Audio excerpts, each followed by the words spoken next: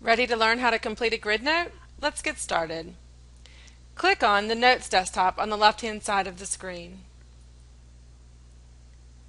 You will be presented with a list of notes that you have created. To add a new note to the system, click Add Note. It may be helpful to maximize the note to full screen.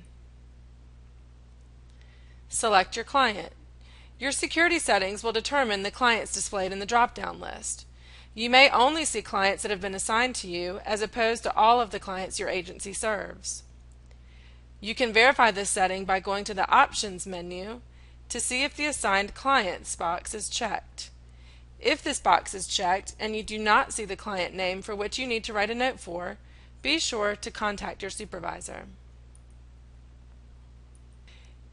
If you are using the system to schedule your services, then you should be creating your notes from the scheduled events.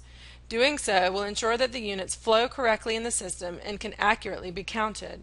It is important to understand that your unit count will be very inflated if you have scheduled events that are not pulled into the notes. To create your note from the schedule, move to the Schedule drop-down field.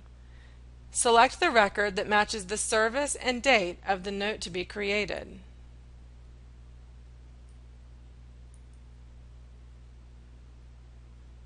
Once the scheduled record is selected, confirm that all populated fields are correct. Editing where necessary if applicable.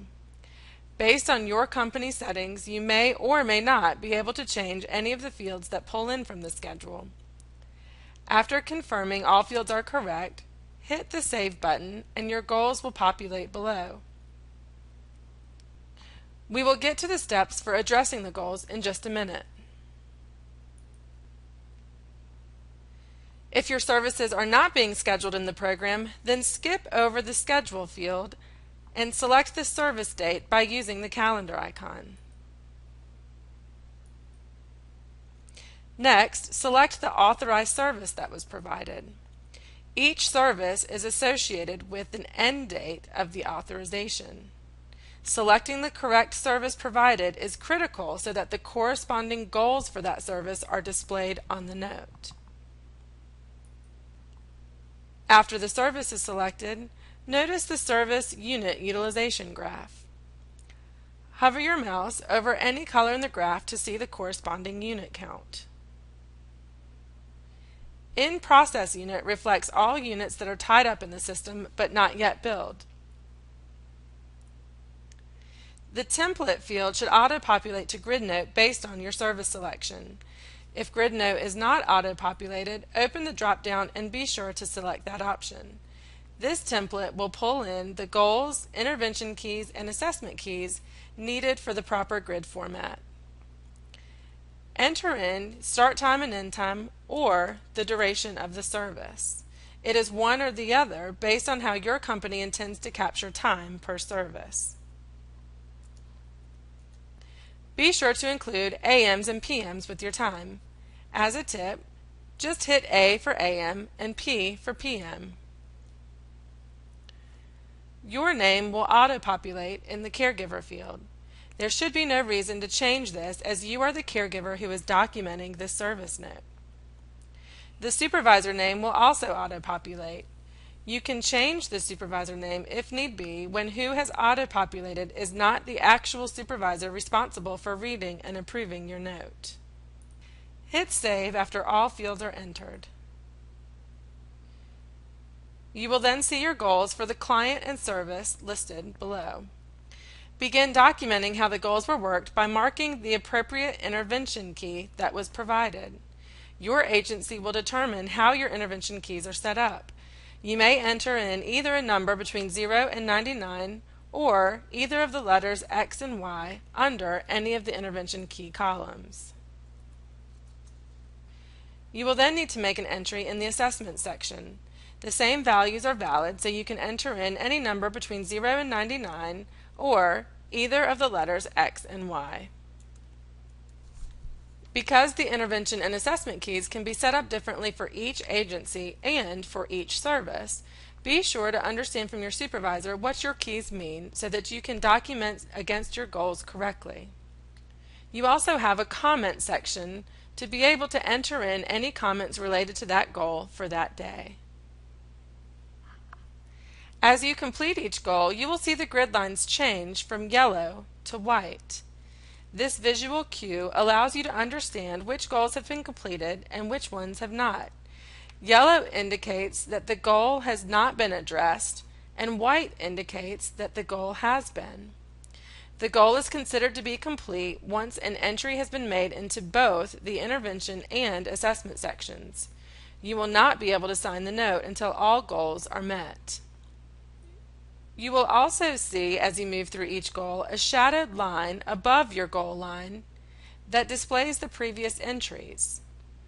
The previous entries are the entries made by any staff that provided the service directly prior to the service being documented. This is to help you understand how the goal was last worked so that you can make your best determination on assessing progress. Your agency may put a rule in place for some of your keys so that when marking against that key, you are required to also enter in a comment. For example, if I mark in the NA column and try to save my note, I am not allowed to save until I enter in a comment.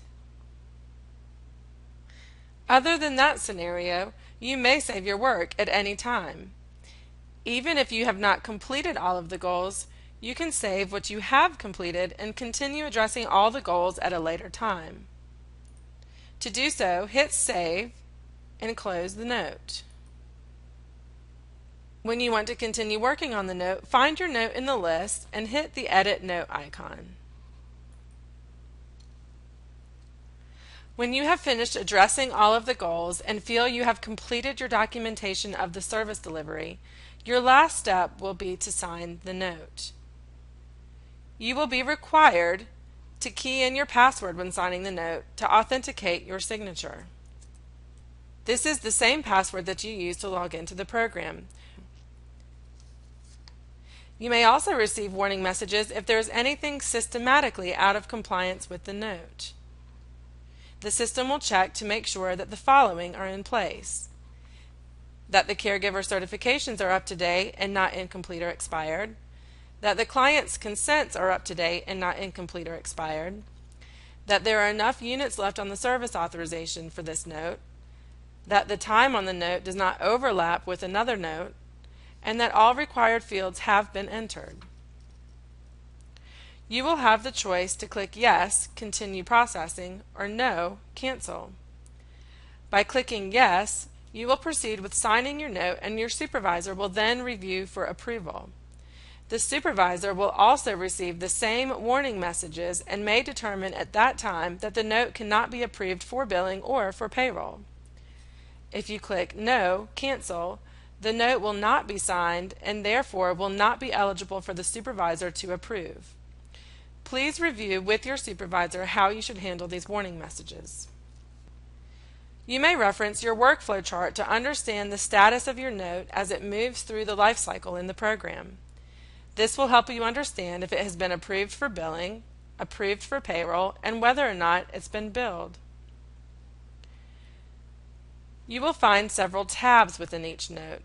The Task tab is used for internal communication between the supervisor and the caregiver on the note. Typically, this is used when the supervisor cannot approve the note and needs to provide the caregiver with the needed corrections. The caregiver can then respond to the task and alert the supervisor when the task has been completed. You can learn more about the workflow of tasks in the Tasks video. The History tab provides an audit trail with a timestamp of all actions taken every time the Save button is clicked. The DMS tab stores the electronic record of the note. Every time a note is signed and/or unsigned, a new electronic record is created. You can view the electronic record by clicking on the green arrow. This is how the hard copy version of the grid note will look.